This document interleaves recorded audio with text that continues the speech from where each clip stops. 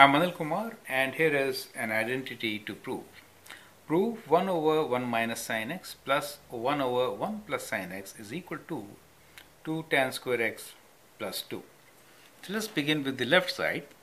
So the left side is, let's take a common factor of 1 minus sin x times 1 plus sin x. Now that gets cross multiplied, so we get 1 plus sin x plus 1 minus sin x, correct? So that is what we get in the numerator. Now we can simplify this. We get 1 plus 1 as 2, so we can write this as 2 over 1 minus sine square x. Now 1 minus sine square x is cos square x. So we can get cos square x in the denominator. However, the right side says tan square x plus 2, right?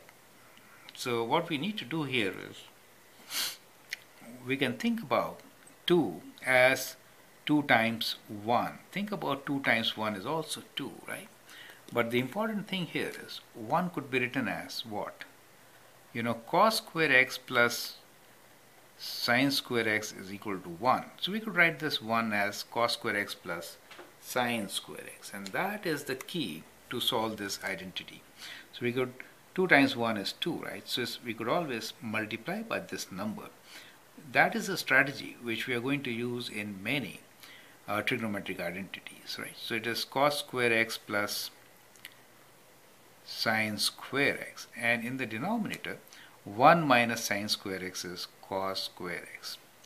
Now you can see what we can do is we can divide each term by cos square x. So we have 2 times cos square x divided by cos square x plus 2 times sine square x divided by cos square x. And this gives us 2 plus 2 tan square x. You get it? So it could be written as 2 tan square x plus 2, which is the right side.